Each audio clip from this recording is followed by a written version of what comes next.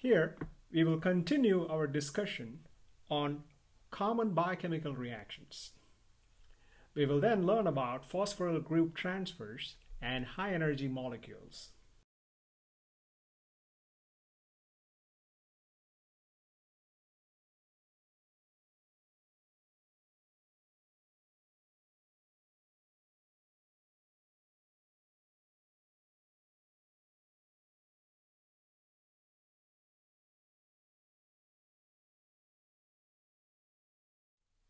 Group transfer reactions are an inseparable part of biochemical pathways.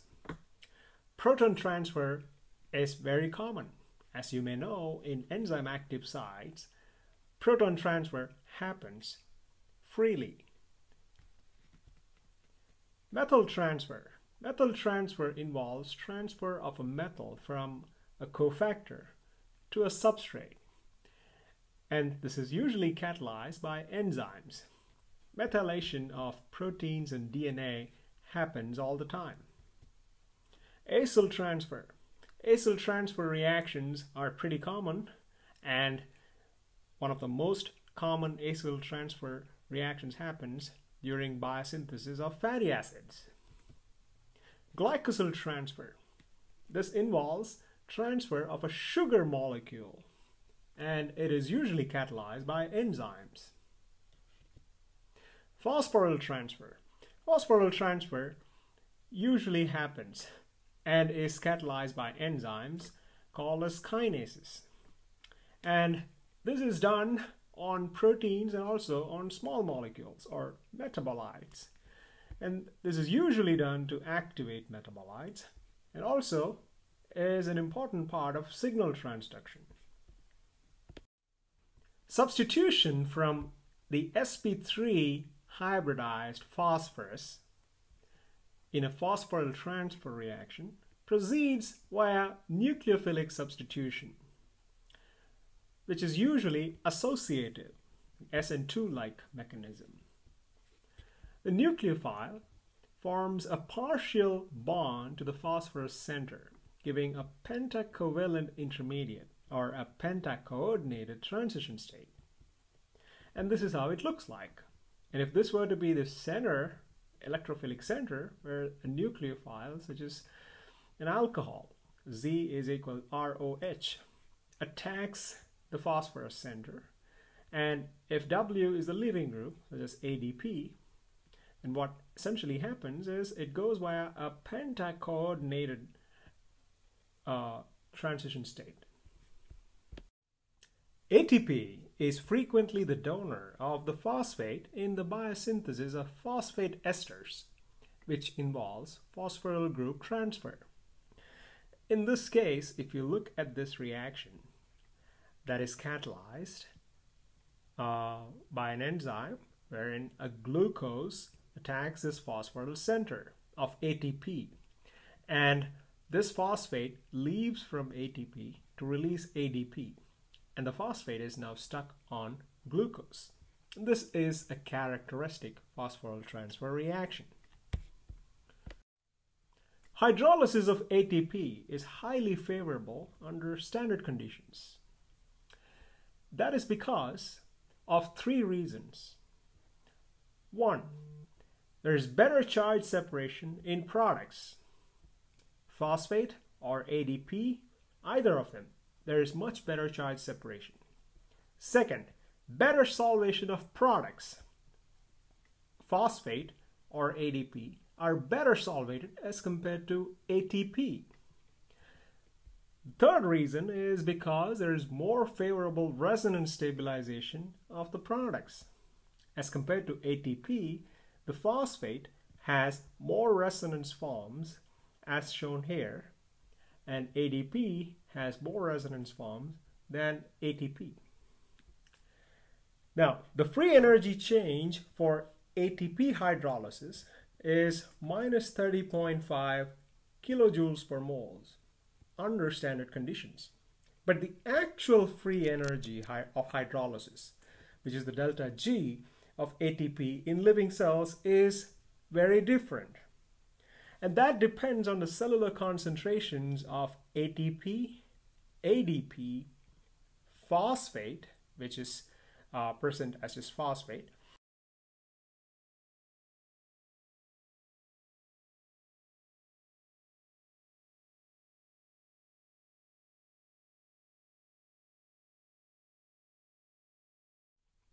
Magnesium in the cytosol binds to ATP and ADP, and for most enzymatic reactions that involve ATP as phosphoryl group donor, the true substrate is MgATP. The relevant standard free energy change is therefore that of MgATP hydrolysis to MgADP. Therefore, reiterating what I just said, the actual free energy change in a process depends on the standard free energy, the actual concentration of reactants and products. The free energy change is more favorable if the reactant's concentration exceeds its equilibrium concentration. The true reactant and the product are magnesium ATP and magnesium ADP respectively. The standard free energy change also is magnesium dependent.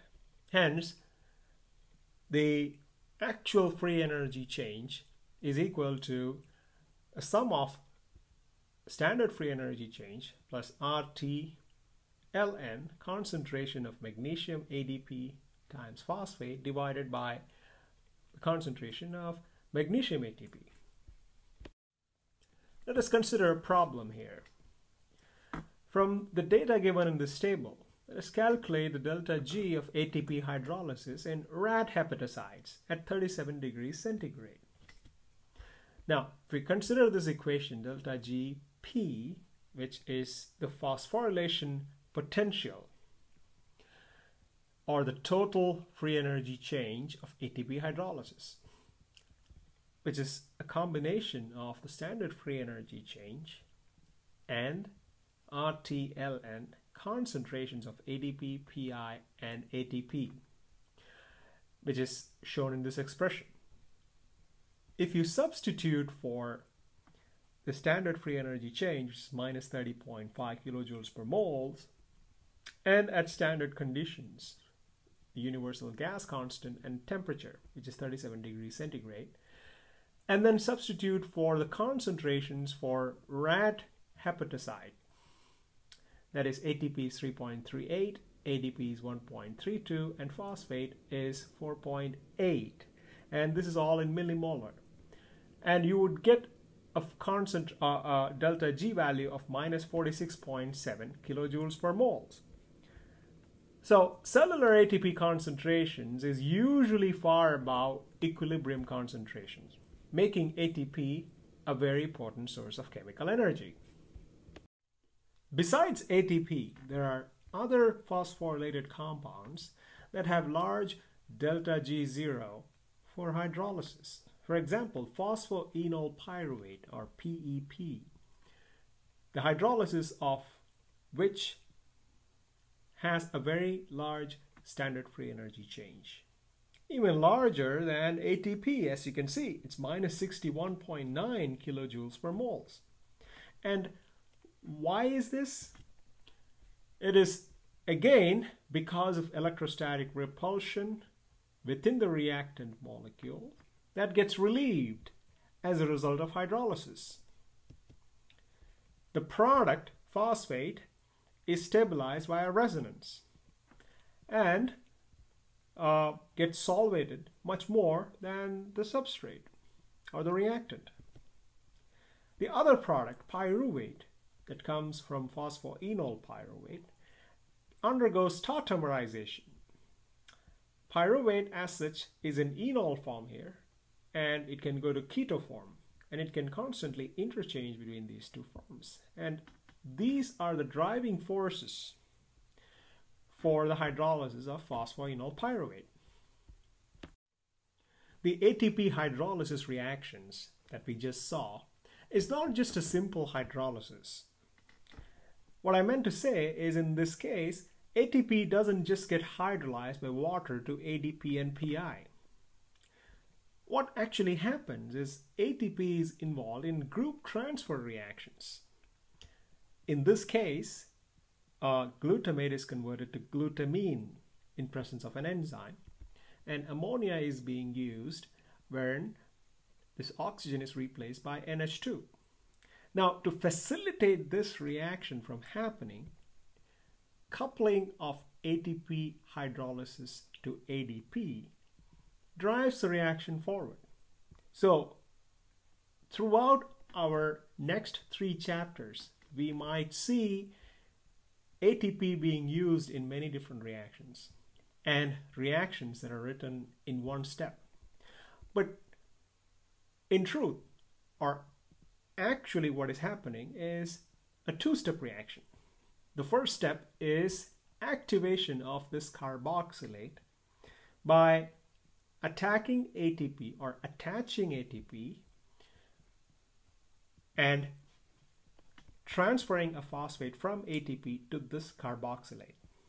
As a result, this carboxyphosphate compound forms, and then ammonia attacks this carbonyl carbon, which is now activated, thereby releasing phosphate, resulting in glutamine. So, in principle, ATP is facilitating a chemical reaction by making the substrate to have a better leaving group. And the thermodynamics that follows this is what drives the reaction. This graph here shows ranking of biological phosphate compounds by standard free energy of hydrolysis, as you can see on this axis.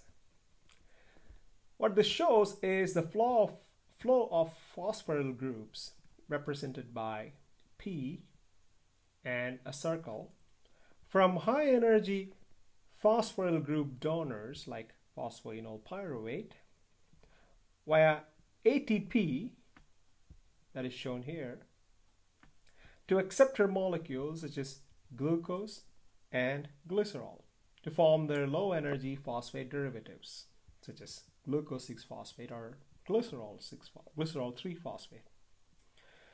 Now, the location of each compound's donor phosphate group along the scale is an approximate indication of the compound's standard free energy change of hydrolysis.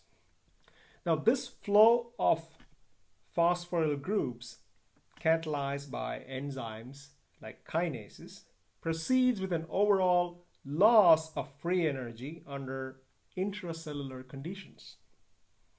Hydrolysis of low energy phosphate compounds such as glucose 6-phosphate or glycerol 3-phosphate releases phosphate, which has an even lower phosphoryl group transfer potential. Hydrolysis of thioesters is strongly favorable. For example, hydrolysis of acetyl-CoA is a favorable process. Acetyl-CoA, as you can see here, the structure, this is a CoA molecule, coenzyme A. We looked at the structure in the previous chapter. Where it attaches, it has a thiol, and this thiol is usually the carrier of acetyl groups, and hence acetyl-CoA.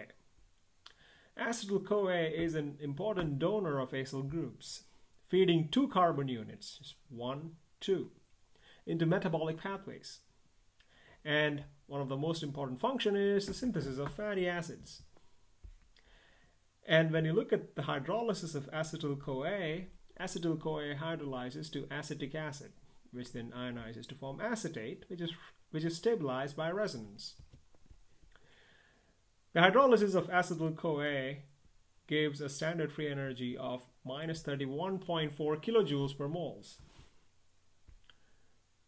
In acyl transfers, molecules other than water accept the acyl group, which means that in this case water doesn't accept, but other molecules accept the acyl group.